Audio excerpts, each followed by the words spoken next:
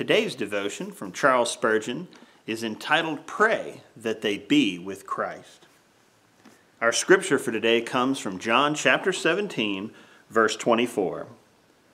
Father, I will that they also, whom thou hast given me, be with me where I am, that they may behold my glory, which thou hast given me, for thou lovedst me before the foundation of the world. O death, why do you touch the tree beneath whose spreading branches weariness has rest?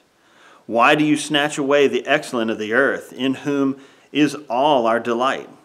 If you must use your axe, use it upon the trees that yield no fruit. You might then be thanked. But why do you fell the goodly cedars of Lebanon? Oh, stay your axe and spare the righteous. But no, it must not be.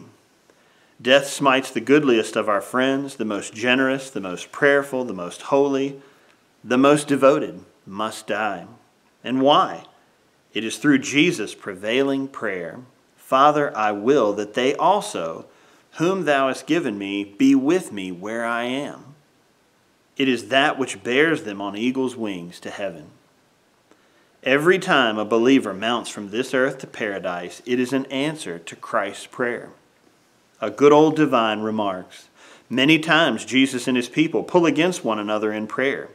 You bend your knee in prayer and say, Father, I ask that your saints be with me where I am. Christ says, Father, I will that they also, whom thou hast given me, be with me where I am. Thus the disciple is at cross purposes with his Lord.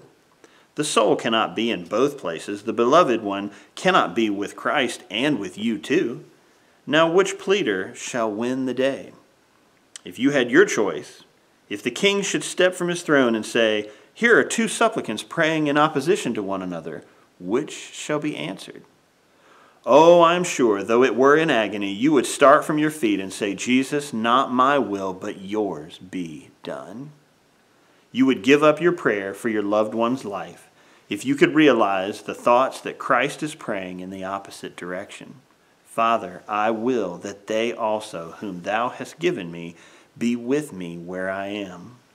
Lord, you shall have them. By faith we let them go.